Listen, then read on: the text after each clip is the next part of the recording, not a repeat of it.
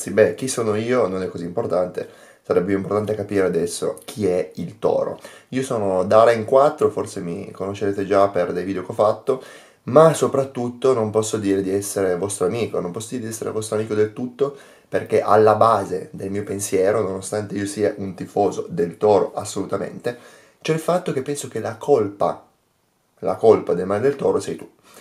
La colpa del male del Toro sei tu, tifoso medio, parlo direttamente a te, e sei tu perché? Perché tu da sempre, da quando io sono piccolo, da quando tifo Toro, da quando sento parlare di Toro, vedo che c'è questo astio nei confronti dell'altra squadra di Torino, che è la Juve. Non è questo il problema. Il problema è che noi abbiamo questo astio, voi, ma noi siamo del Toro. Noi siamo il nulla in confronto alla Juventus. Noi siamo degli sfigati. E sei uno sfigato tu che metti davanti al Toro, che è in realtà l'amore vero, la squadra che tu dovresti amare, che tu dovresti fare, metti davanti a questo amore l'astio per la Juve, ovvero meglio vincere i 2 derby e andare in B che non arrivare in Europa League, per esempio. Queste sono delle cose che io odio, odio, odio. Di conseguenza la colpa del male del Toro è alla base, ovvero sei tu.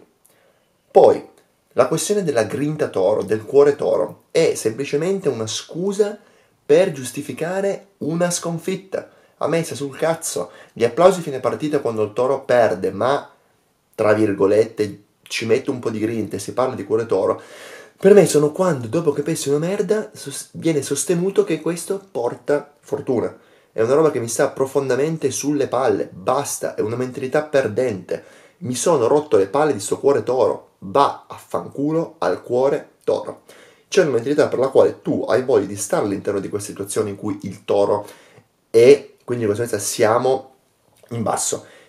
Ti piace questo collocare il Toro in una condizione popolare, popolana, come dire, plebea ma vera, sincera, grintosa, onesta, per la quale noi perdiamo, siamo sfigati, facciamo schifo, non facciamo risultati, siamo mediocri ultimamente, però è giusto così perché siamo il Toro. Ci possiamo incavolare in quanto tifosi eccetera, però è giusto così, siamo il Toro.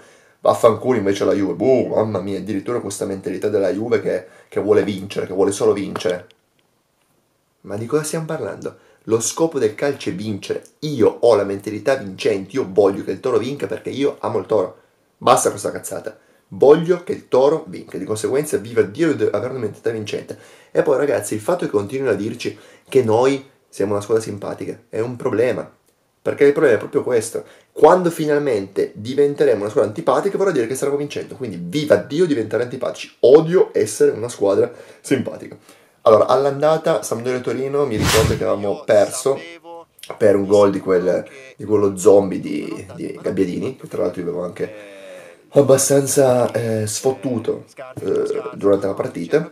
Avevamo fatto una partita, mi ricordo, veramente insulsa, era forse la partita più insulsa fino a quel momento, era la quarta partita dell'inizio del campionato, avevamo prima perso contro il Lecce, però veramente questa partita con la Sampdoria mi ricordo che era stata una partita proprio nulla, non avevamo fatto niente e avevo pure pensato che fosse una partita rubata in un certo senso, che si fossero messi d'accordo e alla fine era venuto fuori ovviamente questo gol del cazzo di Gabbiadini, una partita veramente più morta, più brutta, inteso come più, come posso dire, noiosa, priva di senso, priva di tutto della storia, veramente, comunque di questo campionato. Torino-Sampdoria 1-3, il problema di Torino-Sampdoria 1-3 non è il fatto che abbiamo perso, non è il fatto che abbiamo perso 3-1, ovviamente è il fatto che veniamo da una sfilza di partite in cui subiamo tantissimi gol, e sono cose banali, è ovvio, cioè io non avrei mai, ma veramente mai pensato di perdere questa partita, sono sincero, e non avrei mai pensato di subire altri 3 gol.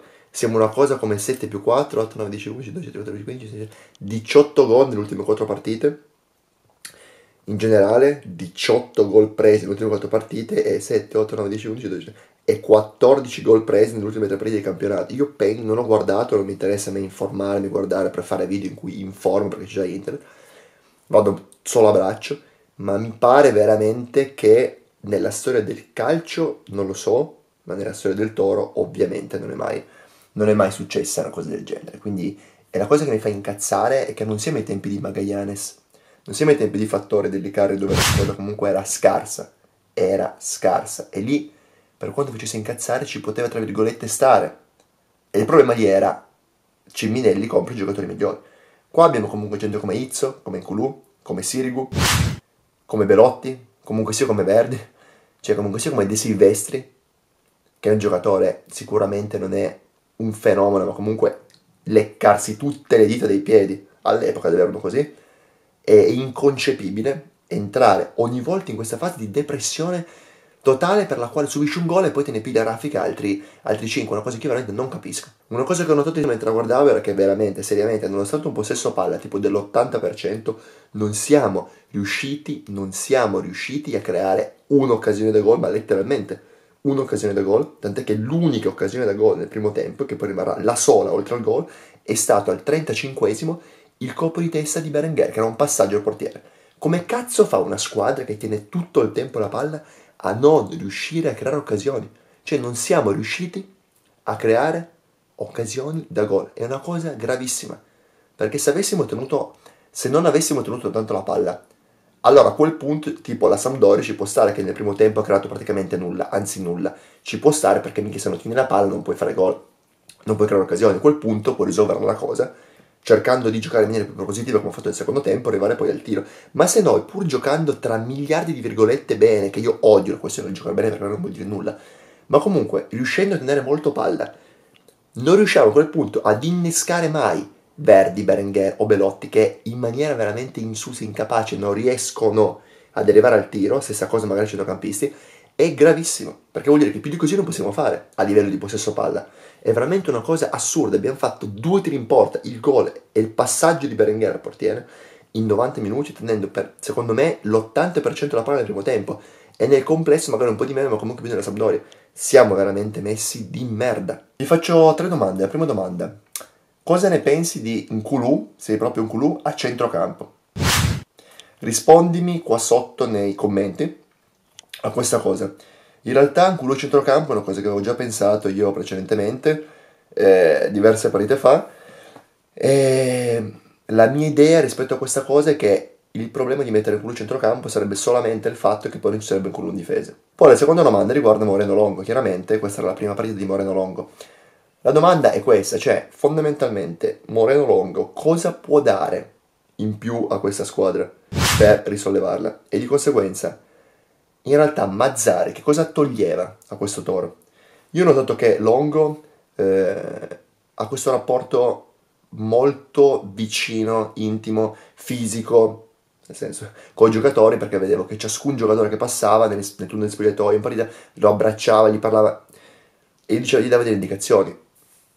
Questa cosa di per sé mi sta anche simpatica come cosa, secondo me può anche essere utile, però io sono molto pratico, a me interessa capire poi come si traducono in campo queste cose. Quindi a me, per esempio, io valuto l'allenatore soprattutto nelle interviste, e secondo me cioè, perché da lì lo valuto, e secondo me Mazzari è stato sempre un allenatore ansioso, che pure nelle interviste, pure quando lo inquadravano in panchina, dava sempre un'idea di stare in ansia, di essere un attimo nel caos mentale, eccetera. Longo mi sembra una persona più quadrata, per quanto molto aziendalista, quindi lontanissimo dalla figura di Mihajlovic, che io ho sempre amato, non lo dico adesso, ma voi che mi seguite, se mi seguite sul mio canale da Ren 4, che è questo, probabilmente, oppure no, lo sapete. Io preferisco allenatori non aziendalisti, ma che la buttano un po' di fuori, anche alla Gattuso. Però, appunto, in Longo ho visto questa sorta di quadratezza che mi era piaciuta. Certo, abbiamo perso 3-1, quindi bisogna un attimo capire veramente che cosa vuol dire questo. Quindi l'altra domanda è: cosa ne pensate di Gennaro Gattuso al Toro? Io lo vorrei. Fanculo, sarà anche uno appunto che la butta di fuori, uno criticabile per molte cose, ma io penso che per il Toro in questo momento, prima di arrivare ai vari allenatori veramente bravi, serva un Gattuso per riportarci in maniera anche rude sulla buona strada. Notiamo il fatto che Mihajlovic è stato mandato via dopo un derby, mentre invece Mazzari che aveva perso, mentre invece Mazzari è stato mandato via dopo 180 partite veramente perse, cioè 80-0, quindi veramente assurdo. E tra l'altro penso un'altra cosa, ed è un'altra domanda che vi faccio: secondo voi ha fatto bene Cairo a mandare via Mazzarri? Io dico di no. Perché dico di no? Perché secondo me se voleva mandarlo prima doveva mandarlo via prima a questo punto, se doveva mandarlo via.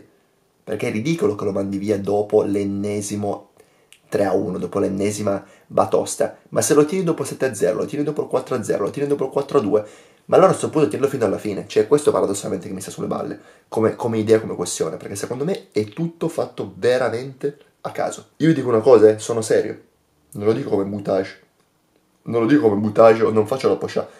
Io voglio che il Toro vada quest'anno in Serie B. Voglio la B, perché mi sono rotti i coglioni. Perché se dovessimo rimanere in A, cosa che purtroppo a questo punto accadrà, avremmo fatto un campionato di merda, avremmo fatto delle figure di merda, avremmo preso un casino di gol, delle partite assurde, delle robe orrende, ma avremmo il contentino che comunque il prossimo anno ripartiamo da là. No, se c'è la crisi, come canta Morgan e Bugo, se c'è la crisi, io dico voglio andare totalmente in crisi. Voglio andare totalmente in crisi. A quel punto, solo scendendo totalmente nella crisi si può risalire. Perché se noi rimaniamo in Serie A, dopo questa merda di campionato, va a finire veramente che abbiamo questo contenuto e non riusciamo veramente a risalire del tutto. Perché non siamo del tutto giù. Dove è finito questo Toro? Questo è un Toro forte, è un Toro buono, i giocatori dell'anno scorso in Piccia Verdi. Dove cazzo è finito? Dove è finito? Un'altra cosa che mi è venuta in mente, anche qui non è una butage, ma è una cosa che veramente penso. Io spero che il Toro vada in B, e quello che io vorrei per contratto, cosa che dovrebbe essere giusta, è che i giocatori del Toro, questi qua, di Vardi Silvestri, Meite, Izzo, Sirigu, Belotti, scendono in B e sono obbligati per contratto a fare la Serie B. Facile così, prendersi 50.000 euro al mese, pigliarsi tutti questi soldi, portare il nostro Toro in B e dopodiché andarsene chi è il Sassuolo, chi è la Roma, rimanendo in A. No, col cazzo. Tu ci porti in B, per questo spero che andiamo in B. Tu ci porti in B e rimani con noi in B e ti rovini la carriera in B e ci riporti in A. Ok? E fai come i vari Fantini, Oscar Brevi, Rosina, che sono delle leggende per quanto moderne, ma sono delle leggende che ci hanno preso e portati in Serie A. Questo mi fa incazzare, perché se lavoro nella lavazza io e porto la lavazza allo sfracello, non è che mi danno tutto lo stipendio, TFR, eccetera, così tranquillamente, e mi mandano, per dire, alla Ferrero, così, e devo guadagnare un altro. No, io rimango con la lavazza, vengo pagato di meno, mi rovino l'immagine, il curriculum, e la riporto su. È così che funziona il mondo. Peccato che mi sta sul cazzo che il mondo del calcio deve essere diverso, quando in realtà sono sempre dei cazzo di lavoratori. Io solitamente sul mio canale la butto molto più di fuori, sono molto meno quadrato e vado molto di più, diciamo, dove mi porta il vento, per quanto anche adesso si dove mi porta il vento in maniera più quadrata. Il mio canale appunto è Darain4, che potrebbe essere questo qua sotto, come no. Lo metto comunque in descrizione, oppure se vi guardate nel mio canale, siamo già sul mio canale. Un saluto agli iscritti di Il Toro Siamo Noi, e quindi a Il Toro Siamo Noi, dove già mi avete conosciuto per i video di Roma Torino, dove comunque sono rimasto delle mie idee, rimarrò sempre delle mie idee, mi spiace. Non so la percentuale di tifosi vostra del Toro, che è della mia parte, che la pensa come me, è sicuramente poca. Io lo ripeto, lo dico con tutta la simpatia e con tutta la tranquillità, tu tifoso sei il male del Toro, tifoso del Toro sei il male del Toro, proprio perché vuoi far rimanere il Toro in basso di dove è, in nome di caratteristiche che per te sono quelle che devono essere ontologicamente proprie del Toro, ma che sono anche quelle che lo rendono perdente. Quindi, sinceramente, vai a quel paese. A me sta cosa sta profondamente sulle balle, perché io amo il Toro e odio i rappresentanti del Toro di adesso e odio la mentalità tua del tifoso, quindi il tifoso quindi medio, che poi il 90% dei tifosi sono il 95%, che mettono davanti l'odio per la Juve, una squadra che con noi non c'entra nulla, rispetto all'amore per il Toro. Voglio perdere tutti e due i derby, uno già fatto 8-0, e andare in Europa League, quest'anno come il prossimo. Ok? Tu invece nel tuo cuore, o anche solo più nella tua bocca, vuoi vincere due derby e poi ti va bene anche arrivare nono. No, io voglio diventare antipatico come la Juve. Il mio canale è Darain4, se vuoi guardarmi guardami, non sono assolutamente un tifoso come te, non sono assolutamente una persona banale in questo senso come tifoso, dico cose che vanno controcorrente, non perché voglio andare controcorrente, ma perché le penso, le dico da sempre, e se fosse per me, se tutti voi foste come me, andremo a pressare la società, che presserebbe i giocatori, che di conseguenza avrebbero premi se vanno in Europa League e avrebbero dei malus se non vanno in Europa League. A quel punto andrebbe tutto meglio. Se tutti i tifosi fosti come me, avessero mentalità vincente, cose che voi aborrite, saremmo più in alto, di questo ne sono convinto.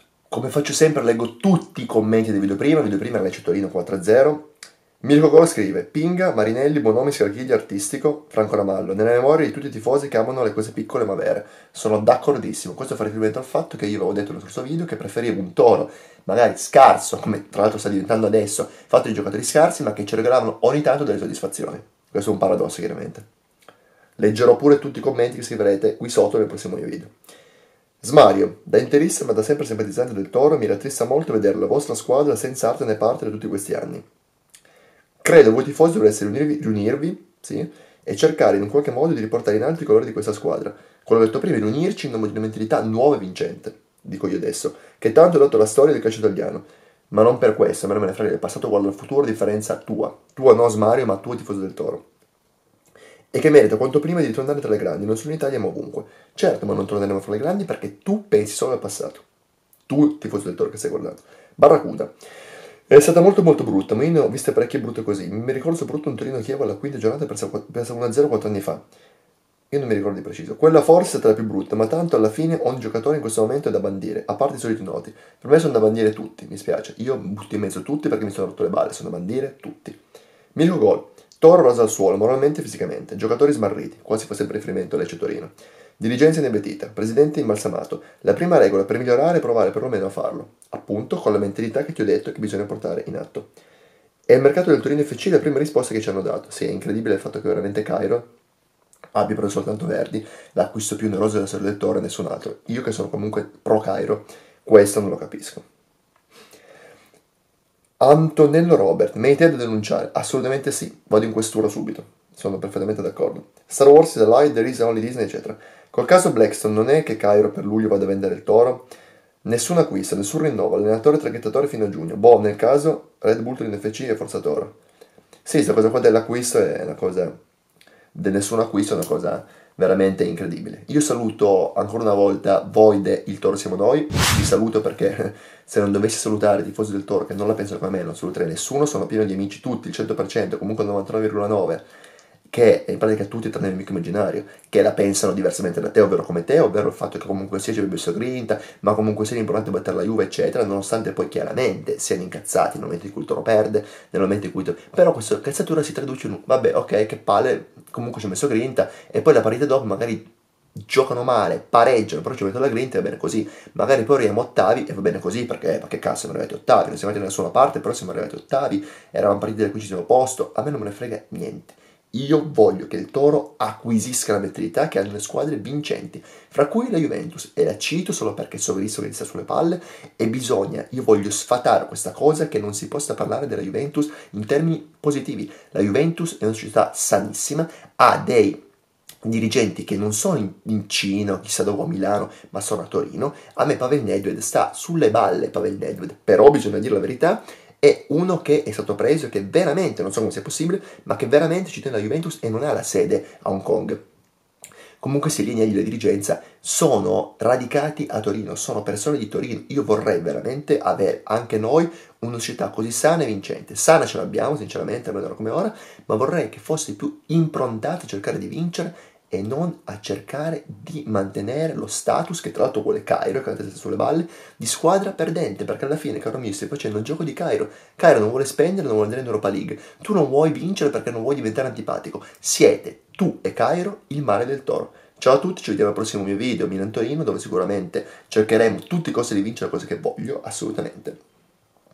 Ci vediamo lì, tutti quanti sul mio canale, Darren 4. E la prossima Milano andiamo assolutamente a vincere, cazzo.